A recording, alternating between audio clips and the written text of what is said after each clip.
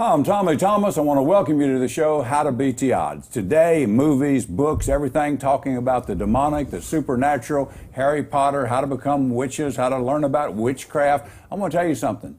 The movies may glamorize that and sell a lot of tickets, getting people excited about the powers of the demonic and all that. But let me tell you something. It's real. And until you come face to face with the demons and know how real they are and how the powers of darkness control people's lives and cause them to do crazy things, even suicide. Well, that's what happened with our guest today. She almost got to the place where she committed suicide, but God intervened. She's going to share her testimony right now. Sandy Boyd has an awesome ministry now, reaching out with the Gideons all over America, sharing her testimony. So let's meet her right now. Welcome to the show. Thank you, Tommy. Well, we have some Gideon friends. They told me a little bit about your testimony, and you shared it with us today.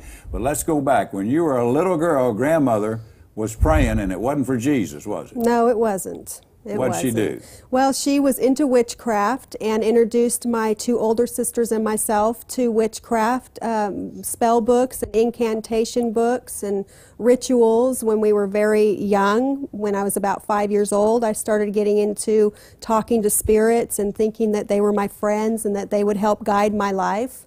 And when I was in about 9 years old, my dad had gotten into witchcraft, but he took it even a step further and got into Satanism. Satanism? Yes. That's serious stuff. Yes, it is.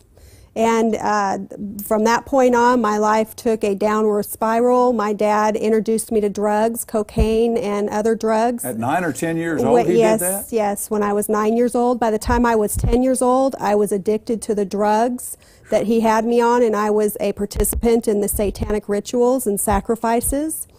And from that point on, my life was never the same. Molestation, things like that were a part of all this? Oh, yes, definitely. Sexual sacrifices. Okay. That was the main thing with him. And when I went through my adolescent years, when I was 17 years old, I thought I needed to get out of this. There has to be a better way of life. And in order to get out of this lifestyle, I ran away from home. Okay. I lived with a woman that I worked with for a short time, and we moved to Washington State. And your mom and your two sisters? Yes, they were still there. Okay. They were still there. My older sister was moved out at the time Okay. and married, and then my other sister was actually in a psychiatric hospital.